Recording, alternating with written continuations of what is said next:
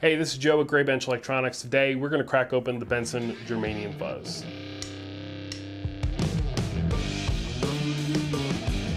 So this is a new Germanium Fuzz pedal from Benson Amps. It is based on the Dallas Arbiter Fuzz face, has some additional features like a pickup simulator and most importantly a temperature control or temperature regulation circuit. So we're going to have a look inside, we're going to see how that regulation is being done, and talk a bit about why you might want to regulate germanium transistors' temperature.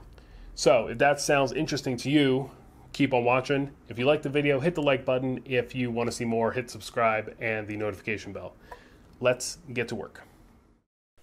All right, let's get started here. So this pedal here, my friend has already taken it apart and done some testing on it and pulled the transistors out, tested those. If you want to see that information, you can head over to freestompboxes.org and check out the thread there.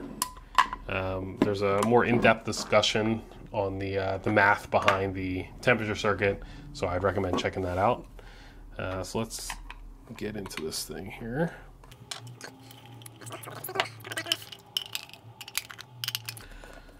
So I want to keep this video from being super long. I'm not going to get into super technical detail over the warming circuit because one, I'm not an engineer. I would probably say something wrong if I tried to do that, and two, time doesn't really allow it.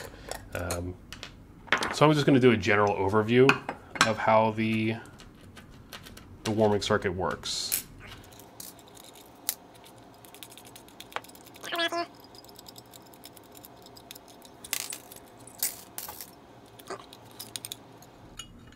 Put that out here. Okay. Here's our board for the Benson Germanium Fuzz. Standard 3-position foot switch, or I should say 3-pole double throw foot switch, and our PCB mounted potentiometers, DC jack, got a couple ICs here, little trim pot hiding down in there, and then a standard array of carbon film resistors and film caps. And we got a couple, 1, 2 little silicon transistors also hiding there. Oh, 3 transistors right there. So let's pop this off. What we have here is our 2 germanium transistors down in there. So just like the Boss, the tone bender, these are T05 transistors. I can read it there. It's marked 2N527 SEL. Not familiar with SEL. Let's see. Yeah, 2N527 on both of the transistors there. And then we have these 2 resistors, old carbon composition style resistors, bridged over top the transistors with like a paste, thermal paste. I'm feigning ignorance a little bit because I've already seen inside this. I should also mention that when my friend took these apart, the paste was originally a clear paste. It's now this sort of gray paste, but it appears to be sort of a similar style to what you would put under like a CPU in a computer. It's basically just to help spread the or increase the thermal mass of the little bundle there, to help spread the temperature around. Over in this corner, we got our 2 ICs. The ICs here, so this here is a Texas Instruments RC4558P, which is a extremely common standard dual op amp. And this chip here is a Texas Instruments LT1054IP, which is a voltage regulator, or voltage, well in this case it's being used as a voltage inverter. It's giving us our negative supply for the PNP germanium transistors. Input output jacks, obviously. This square box is well, it's technically a transformer. If you look at the specs on this part number, it is a transformer. However, in this case, it's being just used as an inductor to simulate the inductance of a guitar pickup. That's combined with the impedance and a couple other pieces here, as well as the buffer, yes, a buffer, going into the pedal So go in, buffer, then we go to our guitar pickup simulator, which the inductor here is part of, impedance, potentiometer there, out to the fuzz circuit. So let's talk about how the temperature regulation circuit works here. So we already looked and saw we have two carbon comp resistors sitting on top of the germanium transistors with thermal paste. So the idea here, the concept, is that we want to artificially raise the temperature of the germanium transistors in order to get the bias conditions where we want them to make the fuzz phase sound right. Now that might sound kind of backwards to people because it's warmth or heat that causes germanium transistors or germanium fuzz to sound bad, right? If you have a germanium fuzz phase and you put it out in the sun, try to play it, it gets farty, it doesn't make sound at all, or it makes squealy sounds. It's bad. We generally think of heat or increasing temperature as bad for germanium fuzzes. But in this case, there's careful selection of the germanium transistors and careful adjustment of the trim pot here, as well as the correct resistors as part of the warming circuit that makes it such that the artificial temperature we're warming to, which is going to be a temperature similar to like a hot day in terms of ambient temperature, it's going to be equivalent to that so that the transistors sound right at that point. So that's the idea. We're warming up the transistors to make them sound right. Now, how exactly does it know what to do? Well, that's the circuit here that handles that.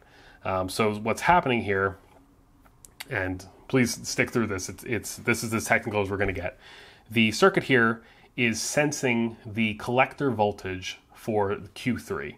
It is sensing the voltage at the collector of the second transistor in the fuzz phase. It's Q3 because of this pedal, but it is the second transistor. We're sensing the voltage there. As the transistors warm up, the collector voltage is going to increase. This is caused by a normal thing that happens for all transistors, which is that their current, your collector current will increase with temperature, but it's exacerbated for germaniums because of the property of germanium, the element. But anyway, as the transistor warms up, the collector voltage will increase.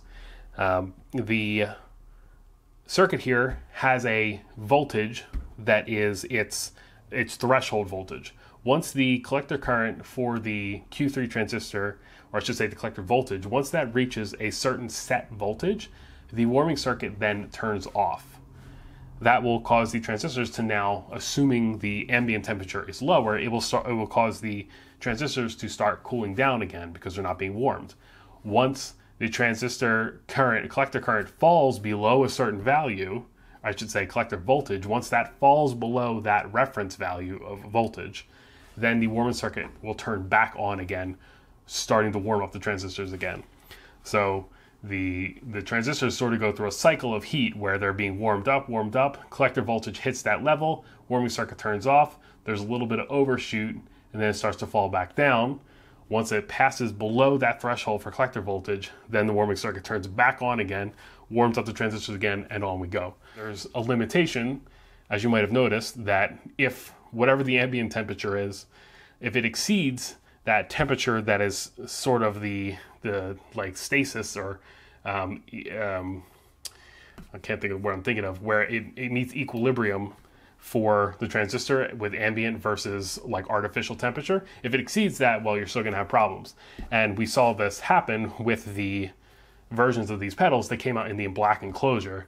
That black enclosure absorbed more energy from light, which caused it to heat up inside, which could on hot days exceed the regulation temperature. So the general idea here is we're warming up the transistors to get to a correct sounding level of warmth. If the transistors start to cool off, the warming circuit will turn back on, warming up the transistors again. So the warming circuit holds the transistors at about a certain temperature to make them sound right. I should also mention the resistors here are not being used for their resistive properties per se. The point of these resistors is that they're the warming elements for the heater. So all resistors are imperfect, meaning they're going to lose some amount of energy in the form of heat. So that's how they're actually being used here. They're going to give off heat as current flows through them. This transistor is going to be part of that. That's why it's an atypical package. It's meant to be able to dissipate a little more power. So yeah, it's an interesting way of doing it. You actually are just using the resistors as heating elements. That doesn't mean their resistance is arbitrary. It's not. 68 ohms, according to the rest of the circuit, must be the appropriate amount to provide the correct amount of warmth for the specific setup here.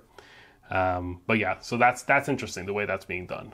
As far as build quality, everything looks great to me. I did notice on the back as we were looking, you know, this solder joint doesn't look so great. A couple solder joints I think could use a little more solder. I don't see any cold joints. I don't see, yeah, I mean, it looks pretty good. We got a couple pinholes on these, but you know, it's a guitar pedal. It's not a satellite. So overall, that looks pretty good. The components are high quality. I appreciate that they went with the LC1054 chip, the Linear Technologies chip. This is a better chip than the alternative, which is a Max 1044, which has some noise that can get into the audible range. So the 1054 is a better chip, and then this op amp's just part of the warming circuit. So there we go. That is the Benson Germanium Fuzz. I hope I explained the warming circuit not too complicated for people who don't really care, and not too dulled down for people who are really into that like technical side.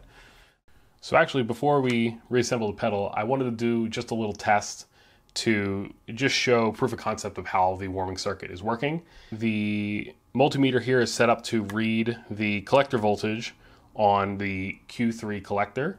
Important thing we want to pay attention to here is how the meter is changing over time as the warming circuit is turning on and turning off. I want to correct something I said earlier. I might have simplified it a little too much. It's not simply a function of the collector current increasing as temperature increases. That's true for transistors, that is the case. But the fuzz phase is fairly complicated for DC analysis because the base of Q3 or Q2 in a fuzz phase, Q3 in this case, is tied to the collector of Q2, and so there's some current stealing happening there. And I'm not technically gifted enough to explain it well.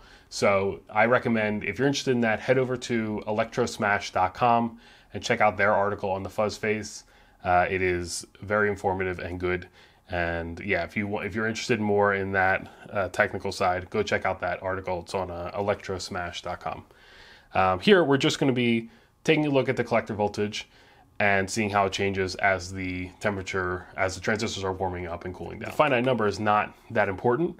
In fact, what the numbers we're actually going to see are going to be actually slightly less than half the actual collector voltage. And that's just because of where I'm tapping into the collector voltage to see it. But again, the number doesn't matter. What matters is how it changes over time.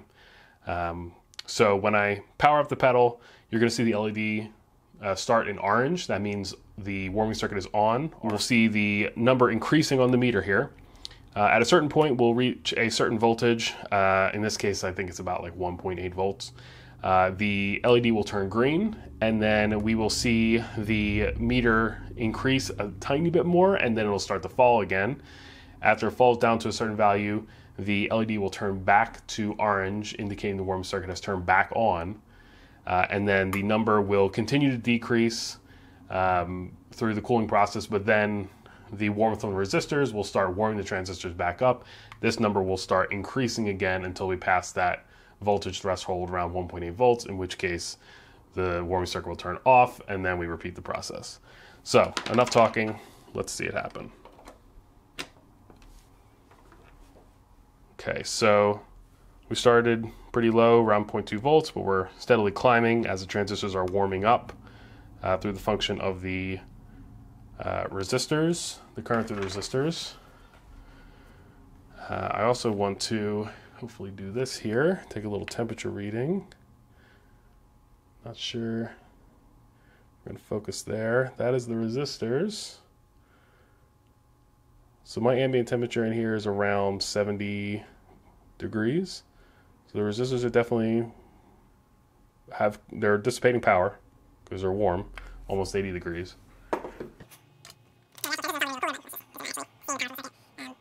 All right, so we're about 1.4 volts. Like I said, it should flip around 1.8 volts or so. We're warmer, we're 82.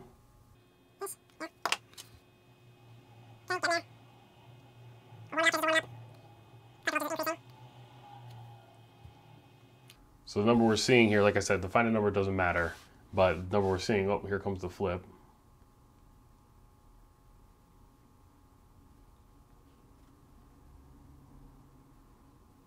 Wait for it. There it goes. So about 1.84 volts. Little tiny increase just from residual heat. And then now that the warming circuit's off, the temperature is starting to fall, coming back down to ambient in the room. Collector voltage is reducing, and then in response to that, the warming circuit senses it and turns back on. It takes a second or two for the warming circuit to get the heat down into transistors, so we're still falling, but now that the heat is making it to the transistors, the collector voltage is coming back up. So like I was saying, this number is corresponding to a collector voltage floating around 4 volts. Which is just about right. That's half of your supply, which is, in this case, 8 volts. It's a little bit lower just because of how the power and the protection diode are dropping the voltage a little bit. So yeah, so now the warming circuit is turned off, our temperature is falling, our collector voltage is falling, and we passed that lower threshold about 1.82 volts. Warming circuit turns back on. Temperature is still falling just because it takes a second for the heating circuit to take effect. But now we're going to start climbing again. So I hope this exemplifies the concept here that we are warming and cooling the transistors with the heating circuit, and that's having an effect on the collector voltage. And the collector voltage is moving up and down with the temperature. Okay, so let's put the pedal back together. We'll take our board here, pop a little foam piece back on there.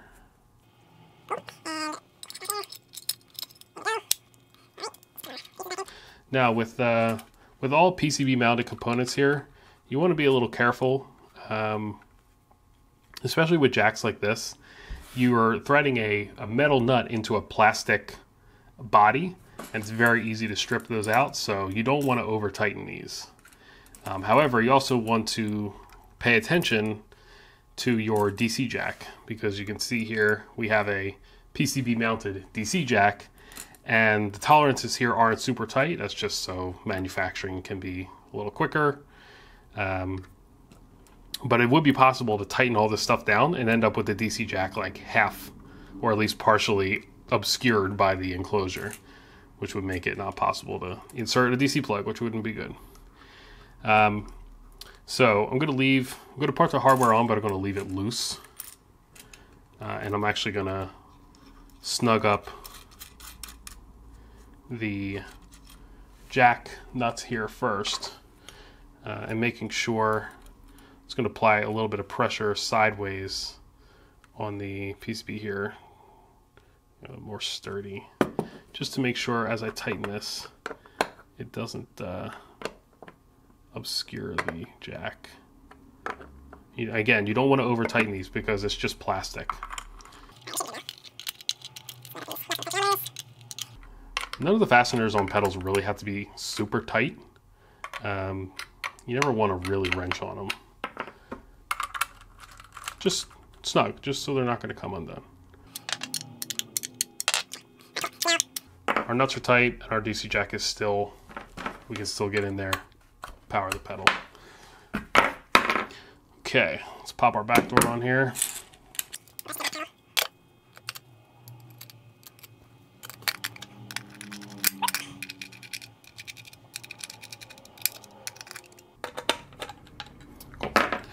There we go, and just our knobs.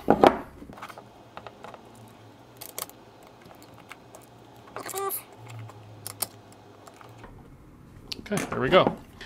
There it is, Benson Germanium Fuzz. All right, so that is the Benson Germanium Fuzz. We had a look inside, looked at the temperature regulation circuit, talked about germanium transistors a little bit. If you enjoyed that video, please hit the like button. Appreciate that. Also, feel free to subscribe and hit the notification bell if you want to see more videos. If you have any other pedals that you want taken apart, let me know in the comments or any questions. So yeah, thank you for watching. I am Joe from Gray Bench Electronics.